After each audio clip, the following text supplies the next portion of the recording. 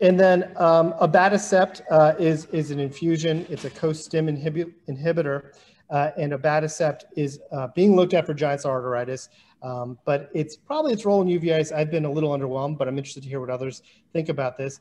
Rituximab and ocrelizumab have been part of our armamentarium, mainly rituximab. We use a lot for these antibody-based diseases, and ocrelizumab is the newest addition, looking at it for multiple sclerosis. But then I wanted to kind of close with biosimilars. And biosimilars is something that's really going to be important, not just for inflammatory disease, but also retina. We're probably about a year to 2 years away from being flooded with biosimilars. And so just for those who are unfamiliar, the biologic is an antibody. And these antibodies have quite long patent lives, but eventually their patents run out. And to help with competition, Congress eventually passed a bill that said once the patent runs out, you can start to make these biologics, and you don't have to repeat all the trials that got these biologics approved for various diseases. So we're in the thick of this right now. Remicade has plenty of biosimilars, at least 2. Rituximab, I believe, has 2 now, and Humira is probably going to have 3 or 4 starting in 2023. And so the space is going to get really crowded, not to mention the retina drugs. And I think it's going to be interesting to see if we think it's going to work as well. The long and the short is we don't have enough data just yet. But I know I've talked to you. I think we're here for the great questions. So I'm going to stop and say, let's get those questions going. Well, thank you so much, Raj.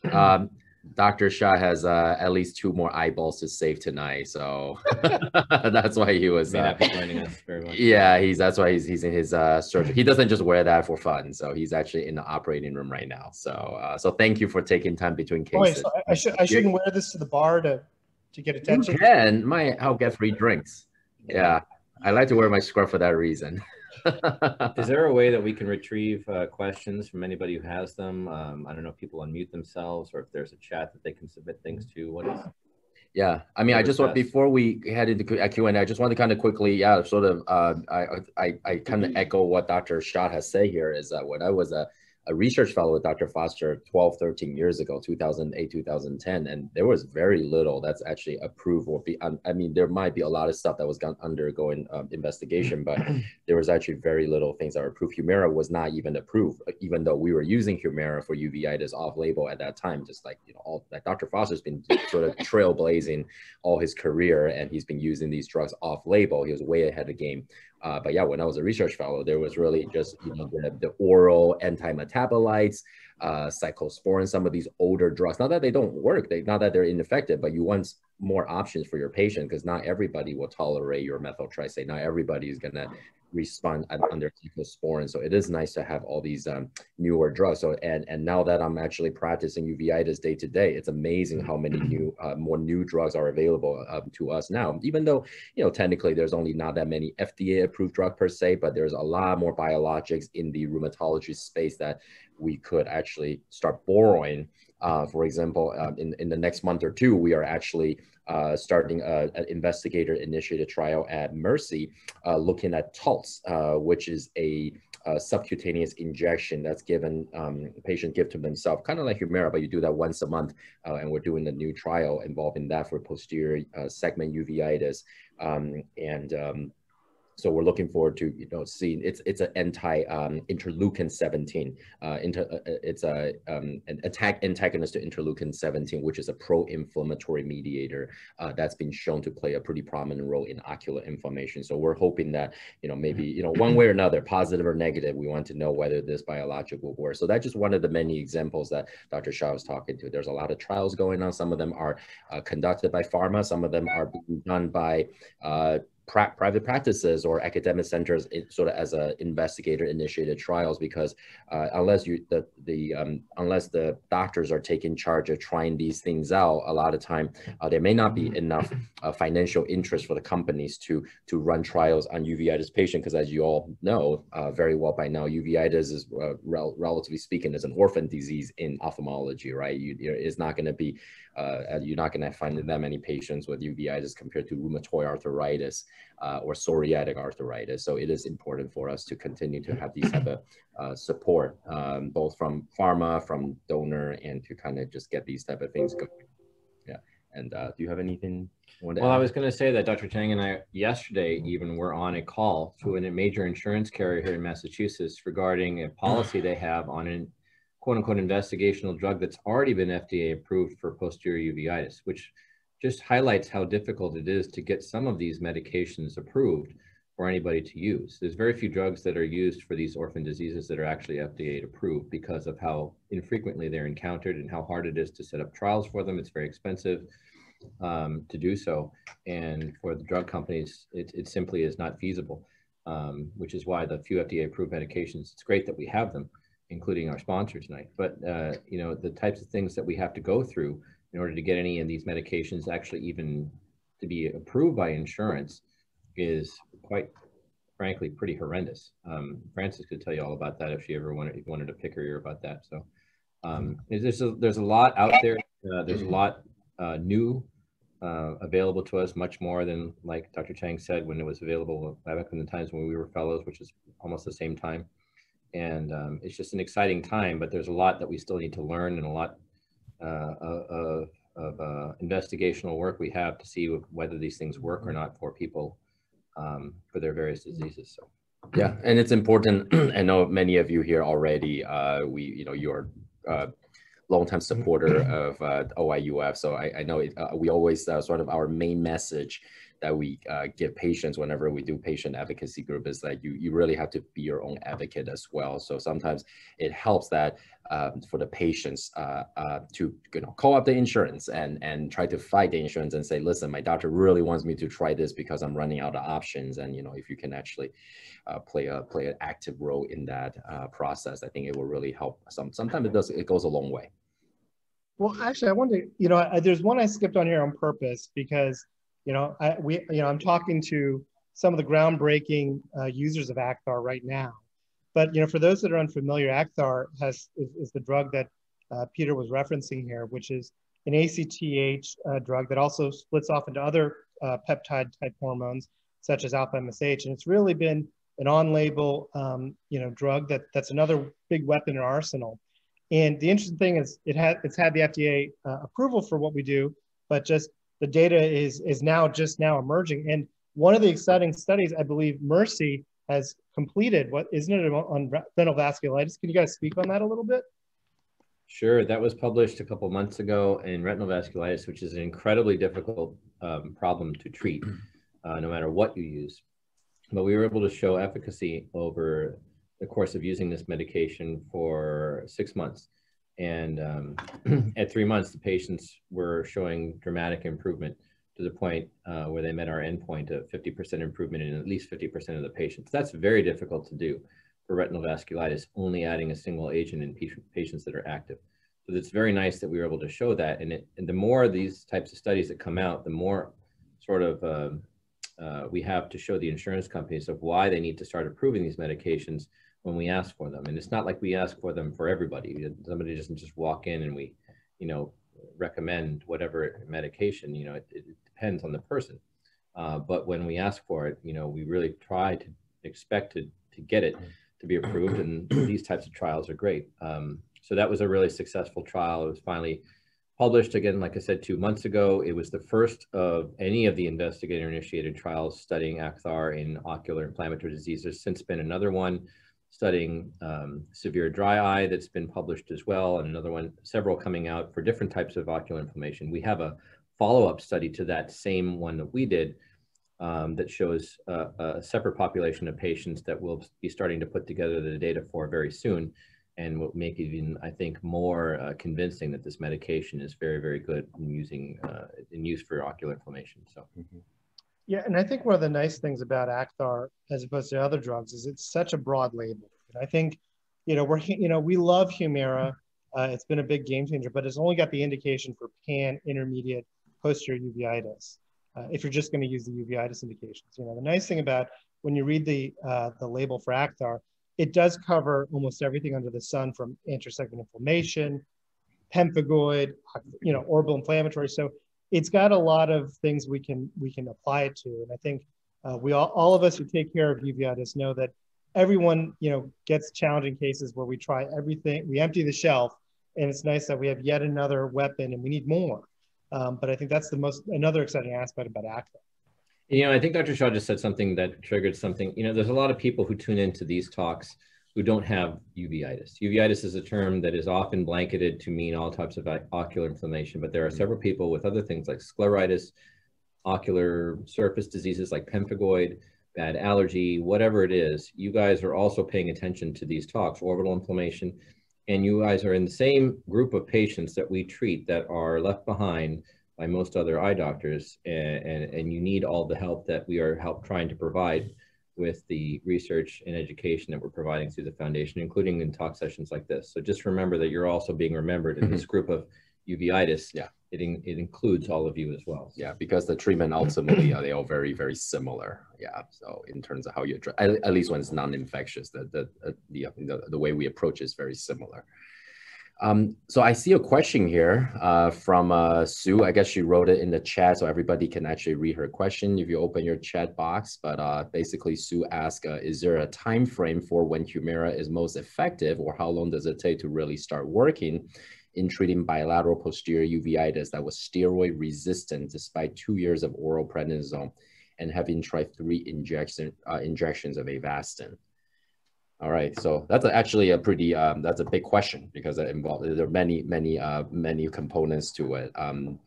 So I guess I'll say usually, for Humira, we says biologics actually in our experience tend to work a little faster than your traditional oral anti-metabolites like methotrexate or Celsep or Imuran, maybe, but usually it depends. Usually we load the patient with a loading dose of 80 milligrams, and then a week later we do the 40 milligrams, and after that we do 40 milligrams every other week. That is the the FDA label, but we often use off-label because we use it much more frequently. So we would give in our experience, a lot of uveitis patients do require weekly Humira injection. So it's hard to say how fast it works, but typically I would say I tell patients, once I start on Humira, especially if you do the loading regimen, somewhere between probably 6 to 8 weeks, it's starting to work. Whereas if you do the oral, traditional oral anti-metabolites, I take 10 because sometimes up to 3 months even. So that's for the first part of your question. Do you guys agree with me, Raj? Humira? That's a great question. In my hands, Humira is most effective when I run it with another drug. So I almost always use, probably like y'all, I use Humira in combination with an antimetabolite. I find it's more effective for the cases I'm seeing. And there's always this concern about dual, more than one immune suppressant. I think when you come out of the foster house, you're a little less timid about doing what needs to be done. So I think a lot of my patients are combination therapy, and I find the timing just depends on the disease. I think there's some where you knock out of the park. I think in the really early JIAs, it works great with like a methotrexate or another antimetabolite. For the really complex, I think the problem when they have lived with the disease for a while, I don't know about you guys, but I find it takes a long time to really get that inflammation ramped down if they've lived with it for a while. Yep. And that's something Dr. Foster has always taught us in the training, is that you got to get the inflammation down very quickly. Otherwise, the longer you let it linger, the harder the process becomes hard to control. And just like Raj says here, Humira very rarely in our hands is used as a monotherapy because insurance oftentimes would dictate that we try the oral stuff anyway. So yeah, I totally agree. In my practice, very few patients actually just take Humira by itself. It's always combined with the anti-metabolites because I think they have synergistic efficacy. As far as Sue, you mentioned being steroid resistant despite 2 years of oral prednisone. I think I can imagine it's very high dose oral prednisone for 2 years because that would probably not have been fun. So I think what we see a lot of time is patients are on these very sort of half-baked dose of oral prednisone, like 10 milligrams, 15 milligrams, and they just ongoing, just taking that same dose forever. And that oftentimes is very ineffective. And I think if we really want to know, hey, okay, I've done all the workup on the patient. I'm pretty certain the uveitis is autoimmune and not infectious. And anyway, 90% of the uveitis in North America is autoimmune anyway. So to just say, that then, if your patient is autoimmune uveitis, you usually try to blast the inflammation away with a high dose prednisone, whether it's 60 milligrams of oral pred or IV steroids, whatever, or even local injection of steroid, just to calm that eye down. Then you start a patient, you transition the patient onto a steroid sparing program. I think that's the appropriate thing to do, rather than putting somebody on 20 milligrams, 30 milligrams for month and month and month, and not putting them on something that's steroid sparing. So I think that's the trouble that I think a lot of patients tend to run into when they're treated by other doctors who, and some ophthalmologists, I find that, eye doctors, so they don't really like to play with high dose prednisone, but they feel comfortable somehow doing like 20 milligrams forever. That's actually probably worse for the body in our opinion. So yeah, you want to blast it hard and taper fast. So Peter, there's a question from Claudia. Do you see? Yep. Hey, Claudia. You're raised her hand as well. Current first-line therapy for birdshot, and also what about retinal vasculitis in the pediatric population? So for birdshot, I don't know if it's changed much. Dr. Foster devised a concoction of medications that he thought was best suited to help treat this disease, and some of you might be familiar with those in the way of Cellcept and cyclosporin, which are both oral medications given together, and sometimes later using something like Remicade. And of course, we've used all manner of different combinations to treat those problems. I don't think it's really that much different, to be honest. With the addition of other things that we can use, I can't recall anything specifically that's been more favored than not. We certainly, I think, try the same things to begin with, but go to other things as needed. So nothing whole new there, unfortunately, Claudia. And Dr. Casablanco is one of our former fellows who's practicing at Uveitis as well. And retinal vasculitis in the pediatric population, it's a tough one too. We use a lot of the same sorts of medications that we would typically use for pediatric uveitis of any kind. And you have to consider in younger patients the types of complications that we would worry about. We don't tend to use things like alkylating agents very often because of their effects on fertility. We have to otherwise, just attack the inflammation like we would anything else. We use a lot of the same medications as we do for adults, including combination biologics and antimetabolic therapy, like Dr. Chang was just alluding to in this previous, comment about the Humira, and those work pretty well. I think anything with retinal vasculitis tends to need combination therapy. A lot of our patients who were on that trial were already on other medications and had Acthar added to their regimen, so they weren't really almost ever on only Acthar, even though the ones I think that only used that medication also showed some efficacy. I can't recall offhand. It was just a good trial, but that's something that you oftentimes have to combine things to help treat, especially if it's more significant. So, yeah. I think one of the things that's lacking in our field that I think Dr. Foster and Drs. Chang and Anesi have done a brilliant job of is really pushing our understanding of treatment ahead with longitudinal data from their vast collection of patients. And I think when you talk about birdshot, as you know, Claudia, some of the best data, the largest data that's ever been published came out of Mercy.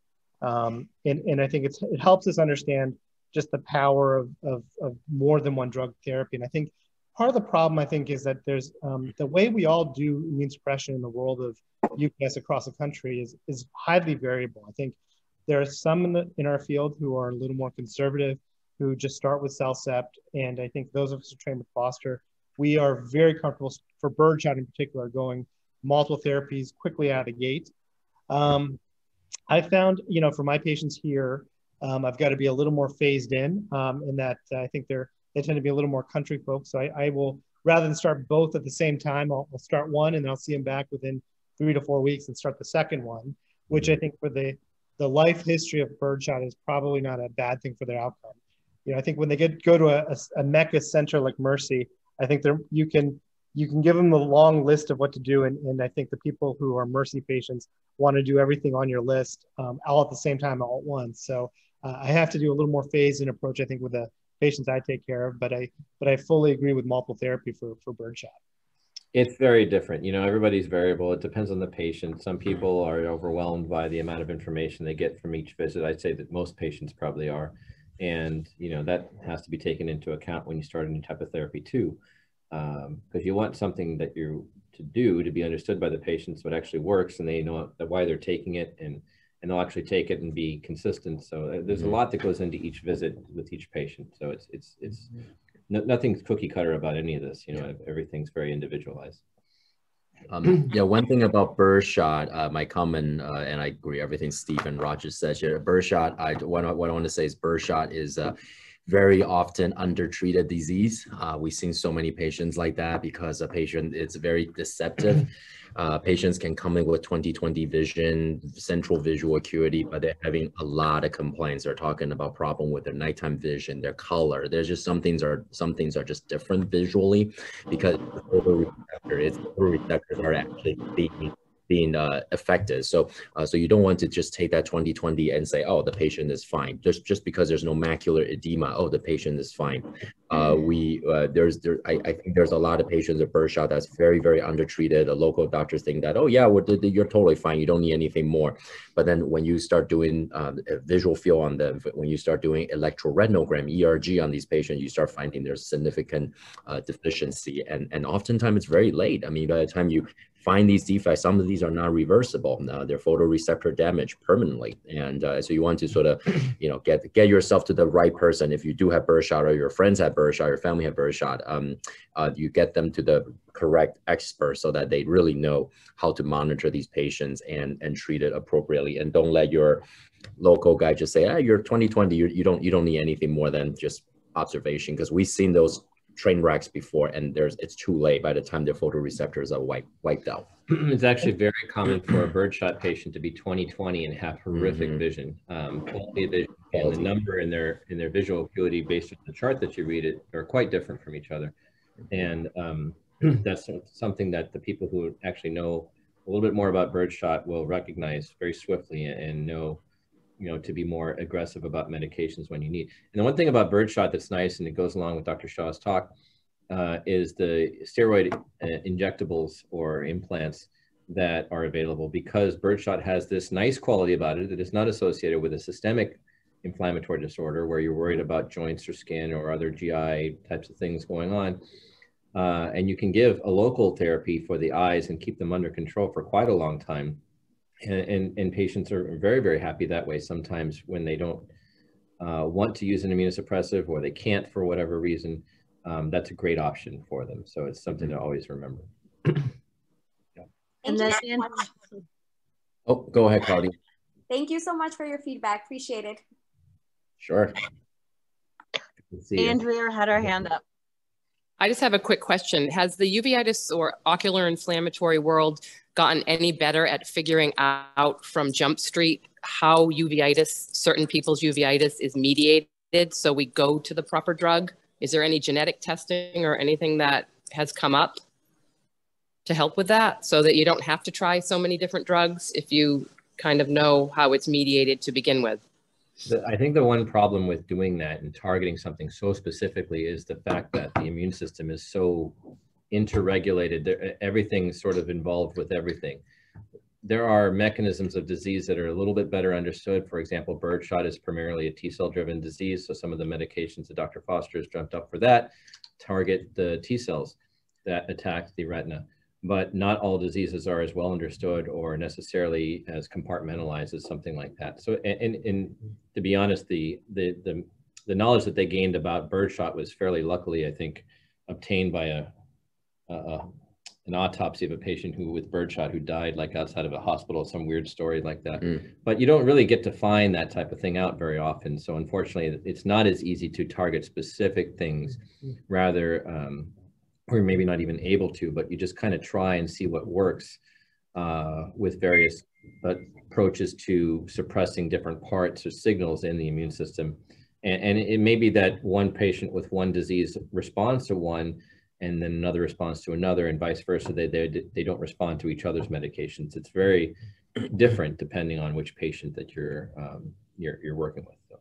Yeah, and rather than, I guess, Andrea, I mean, I totally get your questions, and I know why it's so, it's practically speaking, it's very, it'd be nice to know, hey, if the patient's going to fail methotrexate or something, we should just skip that drug. But what we've been doing and other groups have been doing is sort of identify sort of so-called high-risk features of each different kinds of uveitis and say, hey, you know, if you had this and this and that, then maybe, you know, you want to be more aggressive, not specifically about what medicine to pull off the shelf, but at least you might want to consider being more aggressive. So for example, since we're talking about birdshot just now, I mean, recently our one of our research fellows, Arash, Meliki and us, we just published a paper. We're trying to, actually, he just wrote a paper and we're trying to get it published right now on what are some of the high risk characteristics in birdshot that can indicate that the disease is much tougher to treat and less likely to respond to what we typically use as first line. So I think we're always trying to look for these sort of clinical characteristics, if not genetically. At least we're trying to find features that can kind of say, okay, I don't want to, you know, watch this patient on just one drug too long. I want to sort of, you know, be ready to shift gear, you know, sooner. You know, I think one of the things that, you know, I think Dr. Foster and Mercy has done is they've looked at flow cytometry, looking at cell levels. And, you know, other groups are starting to look at this, not on the same large scale that we need to. But unfortunately, I think it's an intriguing idea to judge therapy. If we can truly work out flow cytometry and look at cell populations over the course of someone's treatment, we might know when to truly hold a medicine, or if patients, you know, because certain levels don't appear of certain cell populations, we may have to keep them, you know, treat them indefinitely. I think that's an area where we're getting closer to understanding. I think the pathophysiology for all the diffuse causes of uveitis is still going to be a black box for the next couple of years. I think we just don't have enough people looking at this in the rigorous fashion to give us the answers to your question. Mm-hmm.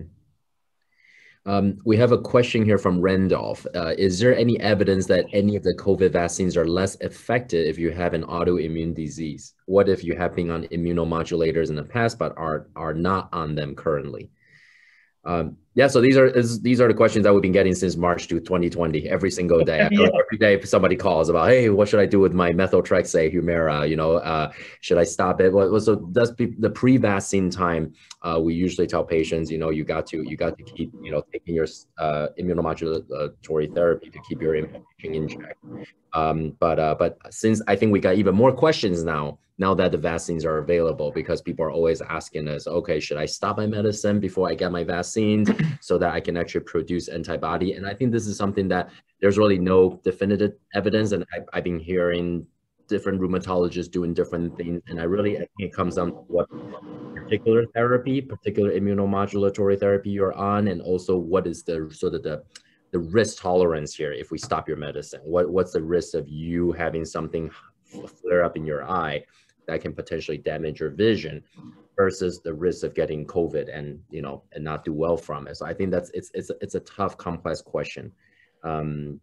It's funny that just this morning I have a patient who's getting IV Remicade, and we were just talking about this, and she said she actually had an antibody check, and she actually after her vaccine, and just because her PCP wanted to know if she actually formed antibody, and she never caught COVID, as far as we know, not symptomatic COVID anyway, and she actually had antibody even though she was on methotrexate and Remicade the entire time, and she got Remicade every month, methotrexate every week. She was still able to form the anti-COVID antibody after 2 shots of Pfizer vaccine. So, I mean, I think part of the confusion is the fact that when you get the COVID vaccine, we really don't know what mechanism of the immune system is giving you the immunity. We know how to assay for antibody titers, but the cell-mediated immunity might be completely intact even if you're on immune suppression. So, you know, my experience is that patients, you know, who have been on immune suppression in my clinics with COVID vaccine have been protected. You know, some have drawn their, you know, and just like Peter was talking about, the antibody titers are all over the map. You know, some are undetectable, some have just low titers. But I don't, you know, I always recommend either the Pfizer or the Moderna. And I think there's just a lot we don't know, and we're going to get these answers hopefully in 6 months as they study the kind of the organ transplant and cancer populations. Yeah, we'll see about all of that. As far as how patients with autoimmune disease in general respond to vaccinations, you shouldn't have any less effectivity if you're getting a vaccination. If you're on an immunosuppressive, there's, like the other 2 doctors have said, been questions of whether or not it's going to be effective. But these immunosuppressives that we're giving are not cranking down on the immune system so hard that it's not working at all. People still generally avoid getting ill on a regular basis like you normally would. So you should respond to a vaccination pretty appropriately, whether or not you skip your medication, whether or not you're on medication almost all the time. Does it make you maybe have a slight less chance of having an antibody response to a vaccination? Sure. And who's to say that antibody that you develop is even going to protect you very much against the disease? Everything's a big question mark. You know, we don't tell people with the flu vaccination every year that we give to stop their immune medications. At that point, we don't, I think, necessarily tell people who get vaccinations for travel, for exotic diseases, to stop their medications when they get vaccinated for those. We do tell people to avoid getting live vaccinations or attenuated vaccinations that aren't what we call a dead organism. So they give a weakened version of a virus, for example, and that's supposed to help induce immunity. That's not acceptable if you're on an immunosuppressive. It may not be the greatest idea if you have an autoimmune disease either. If you've been on immunomodulatory medication in the past, not on them right now, you should have a normally functioning immune system, because those medications typically don't have a long-term effect on bone marrow suppression. You should be able to, you know, produce a very normal antibody response to any vaccination challenge that you receive. So, hope that answers your question, Randall. Any other questions? Looking for hands raised. Oh, and it's funny because right before the meeting, Dr. Anesi and I are just reviewing a little manuscript that one of our fellows just wrote on COVID vaccine related inflammatory flare up. So it's funny, but we have seen them. We have seen patients who come in shortly after they got their vaccines and they do have some uveitis flare up or any type of ocular inflammatory disease like scleritis, episcleritis flare up. So it's interesting, but it makes sense because the immune system is, you know, is vaccine associated uveitis has been documented for many, many years. So just with regular flu vaccine. So it makes sense because the, you know, you're trying to agitate your immune system to create these antibody, and like Steve was saying before, there's so much interplay between the different branches of the immune system that, you know, you can never predict what's going to happen in who. So, but yeah, no, we do see some uveitis flare up, OID flare up after vaccines, but it's not a reason not to get vaccine. So I think, you know, you can always treat the inflammation with steroids and whatnot short term anyway. But you know, the protection from the vaccine is probably, the benefit of that is far outweighs the risk. So we have another question here about diet in treating ocular inflammation. One patient, Joyce, who's been a uveitis patient for 9 years, taken Humira in the past and not for almost a couple years, changed her diet, not eating gluten or dairy, and hasn't had any inflammation. So do we think that diet is the only way to be cured? Certainly not. You know, there's lots of ways to effectively be in long-term remission / cure, depending on that. Diet is certainly something that a lot of patients have expressed to me as a positive part of their sort of course, and patients who have tried to cut out gluten or dairy or a lot of sugary products, those are all pro-inflammatory food items, have had some luck or better luck in controlling inflammation when they didn't have as much before. I don't ever advocate for that because, to be honest, cutting those things out of your diet can also induce a lot of stress, which can also be pro-inflammatory. But if you're able to do it and you're happy about it and it works for you, I don't necessarily dissuade people away from it either. So it's certainly something to try if you want, by all means, if you can do it, because I'm not sure I could. So anyways, yeah, I think it'll be very sad. Definitely something to think about if you're having a tough time. It's actually very interesting. Last week, I met up with a buddy of mine that I haven't seen in a while, and he has psoriatic arthritis. He's in maybe his early 40s. He's been having psoriatic arthritis for at least 7 or 8 years now, and he's always done well on Enbrel, which is one of the earliest biologics that came out before even Humira was on the market for probably 20 years now. And he was actually, this is self-injectable, and he was doing Enbrel probably every month while he was having his really bad psoriatic arthritis. And he's a very healthy guy, doesn't smoke, runs all the time. And he tried different diets and he didn't really help. And then starting about 2 years ago, he started doing this intermittent fasting. He was just telling me, because I do that too, but that's just for my weight loss. But he actually started doing intermittent fasting. I don't know if you guys have heard of this concept, but it's becoming pretty popular. So he basically goes 16 hours each day without eating. He only eat 8 hours. So he goes from 8 p.m. He basically doesn't it doesn't take any calories between 8 p.m. to 12 p.m. next day. So he basically skips breakfast. He doesn't eat anything between dinner and lunch next day. And he tells me at first he started doing the intermittent fasting. Now he gets himself embro every 15 months. So he hasn't required, whenever he gets joint swelling, he give himself a shot, and he hasn't had a shot in 15 months. And he said the biggest difference is the intermittent fasting. And there's actually a very good New England Journal of Medicine article on intermittent fasting from December 2019, talking about the very, very different benefits of intermittent fasting, how it's anti-cancer, anti-inflammatory, and of course, helping weight loss, and people have used it for diabetic control. It's pretty amazing. So I encourage you to look into it now that because I'm doing it now that but it actually really works. I think I lost a lot of weight, and I feel great. And now there's another a friend of mine that actually has autoimmune condition that has significant benefit, and intermittent fasting might be better than any of the diets you can actually talk about, because these diets, I mean, if you follow a certain regimen that helps you, you're gonna have to do that for the rest of your life, right?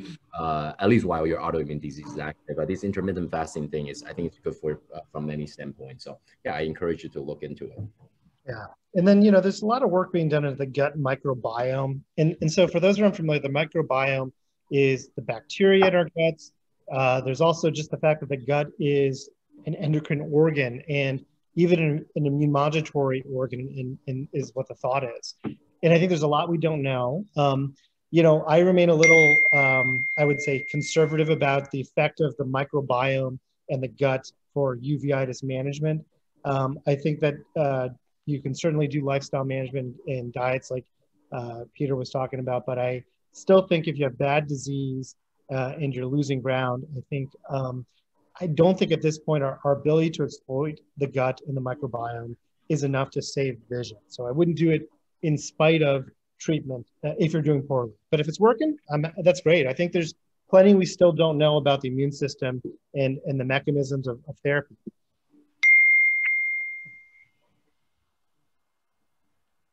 All right, are there any other questions or curiosities out there that anybody has? Something that we're missing? I don't know if anybody wants, Allison, Francis, anybody seeing anything that we're not seeing? I think Peter needs to do a study on intermittent fasting. I have. I think inflammation. Yeah. Well, I want to thank, I think we all want to thank Mallinckrodt for making this very important venue for all on the call and for those in the internet sphere possible. I think this is, just a valuable endeavor just to talk about the field and where it's going, and also how what we've seen, especially in these COVID times. I think this has been educational for all of us, and want to thank again all of you for spending the night, and for Mallinckrodt for making this possible. Thank you. Thank you, Raj. Wow, the turnover there is very long. You actually you don't even know. Your case to start. That's amazing. I thought you had to leave like 40 minutes ago. Yeah. Oh no, it's hospital. I'll be here for a while. Great to see you all. Thank you. Oh, I think we have another question. Let's see. Yes. Hold on. What type of follow-up do you recommend for posterior uveitis, and how often do ocular testing, visual field, etc.? Sue, that's a great question. I think that depends on the disease. I think we talked about birdshot as a prototypical disease. We know that in that particular disease, fluorescein angiograms, we know that visual fields do have predictive value along with electrical testing. There's some, if you're primarily an anterior segment inflammation without glaucoma, I think that probably, aside from a clinical exam in a seasoned clinic, probably there's less testing that's going to be helpful for right now. Unfortunately, things like flare meters, various ways to grade cell in an objective fashion are still highly variable. And so I'd say probably the posterior segment inflammation, pan-uveitis, probably loan themselves more to frequent testing and probably more frequent follow-ups because they tend to be more visually devastating. But then if you have a bad glaucoma component of your uveitis, that can require just as frequent, if not more, visits to keep you from losing ground or going blind. Personally, I don't think I follow them anterior versus posterior much differently. I follow based on activity of inflammation, severity, and other symptoms that may be going on, things like pressure, things like systemic disease, flaring, whatever it is. You know, if people are under control and doing well on a medication, they see them 6 to 8 weeks or so. If they require something a little bit more aggressive, or they're going through something acute, I'll see them, you know, every couple of days to a week or two. You know, it really kind of depends. But regularly, it doesn't really matter what kind of inflammation. If they're on medications that require that much monitoring, it's usually every 6 to 8 weeks. Yep. And I definitely think angiogram, fluorescein angiography is definitely underutilized. We do a lot of angiogram at Mercy because it shows really, it shows you a lot more than that. No pun intended, that meets the eye. So it's especially when it comes to posterior uveitis, there's a lot of things that leaks that you don't even, the eye might look pretty quiet, but you do the angiogram and boom, there's leakage everywhere. And based on that, we often will adjust our therapy accordingly. And I think people are undertreated if they're not getting angiogram, but it depends on the exact type of uveitis you have, because uveitis is such a heterogeneous entity. There's so many different kinds, even just within posterior uveitis, so many different cause types of posterior uveitis. So the way you do imaging and testing is very different, but definitely I think angiogram is something that I think a lot of patients can probably benefit from, at least having done every few months, just to kind of make sure the therapy you're on is actually treating your inflammation completely. And not just at vitreous cells or haze, you know, that's more than that. And not just looking at, oh, whether there's fluid on your macula on OCT. Yeah. That's awesome. Thanks so much. It's my husband. He was diagnosed just about 2 years ago, sort of with this just acute inflammation. And it was picked up by an optometrist because they had just purchased an OCT scanner. Fortunately, we found out that my husband is severely allergic to the fluorescein dye.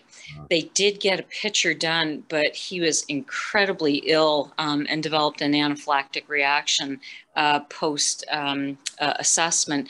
So they've been doing OCT every 8 weeks, and we finally got, we're in Canada, we're in Nova Scotia, Canada, and he's in the military, sort of at the end of his career, 59 years of age, and they finally approved Humira, but he was on sort of this dose of prednisone. We started with the blast of 1250, you know, IV for 3 days, and then whacked him at 60 milligrams for 4 months, and then 50 milligrams for 2 months. And we did this for about 18 months, finally got him down to about 5 milligrams. And then the inflammation just went sort of crazy. So we got a second opinion from a neuro-ophthalmologist who said, why haven't you been on Humira? And so, and the problem is too, he's got a family history positive for wet macular degeneration. So they didn't really know whether or not some of this could be potentially influence of some early macular degeneration, but they don't believe it is. So we're just kind of waiting it out. We're about 3 months into Humira, once every 2 weeks, and to know whether or not he would have a better response if in fact he were taking the injections once a week. But in Canada, they are fairly, you know, they're very hesitant to kind of go beyond the label. And I actually would get him down to Mersey just for even a sort of a third opinion, because this is what you folks specialize in. So yeah, I mean, if you can do weekly, I would at least recommend adding something to the Humira. Humira every 2 weeks, it sounds like he has a pretty significant disease that needed this much steroids for almost 2 years. So probably if they won't allow weekly, at least add a methotrexate on top of it. I think that will probably be better than just doing it alone, Humira alone. So whenever they...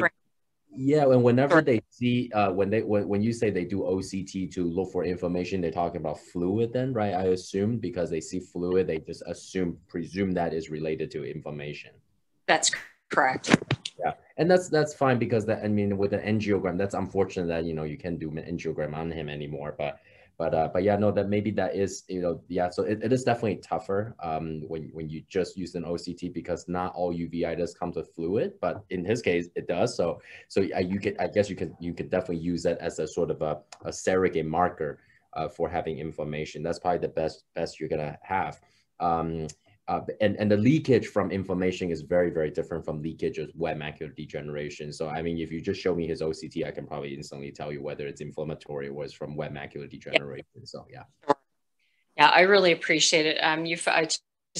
It has been a godsend to find you folks, because, you know, up until about 6 months ago, we had no idea that you existed. And it was just because I read a paper by you folks that you'd done, and I just sort of jumped out of my seat. So anyway, I think we may be planning a trip to Boston to come have an assessment. So yeah, not too far. It's a nice drive down.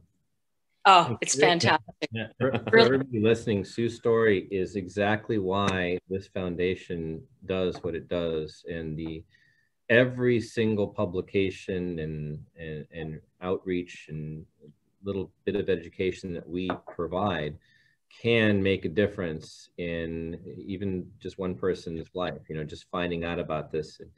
You can see the amount of steroid that her husband has been on is a lot longer than we would ever advocate for.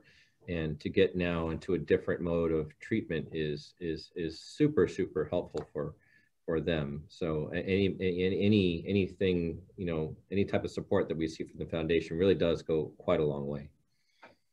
And we actually put a plug in for you folks with our neuro-ophthalmology folks here in Halifax, because they had no idea that you folks existed. And so I gave them copies of the papers and also gave them the link so that they could see the great work that you've been doing. So anyway, really appreciate it. Thank you so much. Yeah, thank you. And one thing just that, you know, this COVID year really has, you know, make these type of meeting more like sort of everyone's so used to these type of Zoom meeting now. So yeah, no, definitely. I think hoping we can actually get more international exposure this way, so more people can actually. We used to we have patient support group physically in the office, so there's no way you and your husband would have ever made it down here on the Wednesday evening. But now, you know, you can actually talk to us like this, so it's great.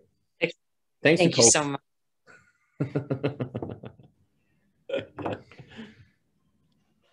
All right. Well, I think that's it, right? That's all that's about the timing is perfect. 8 p.m. Yeah. Thank you, everyone. It was a great evening. Thank you, all the doctors and participants and patients. Allison, is this going to be recorded? This is recorded. Or putting on the website? Yep, we'll put it on the website.